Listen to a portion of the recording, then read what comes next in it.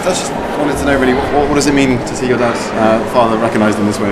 Well, it's a bit overwhelming, to be honest. I mean, I didn't expect anything like this, but it's very pleasing at the same time. Yeah. And like his playing style, how good as a footballer was he? Well, I was only a youngster. I didn't see a tremendous amount of him. It's a totally different game today than it was in those days. Fitness levels, I think, are certainly different. Diets and one thing and another, but I think a lot of the skills sort of gone out of the game a little bit from what it was then. Did he ever talk about greatest moments to you? I mean, was there ever a greatest moment in his career that? Well, no. Biggest disappointment, I think, was the cup final defeat, 1954 to West Brom. Yes, yeah.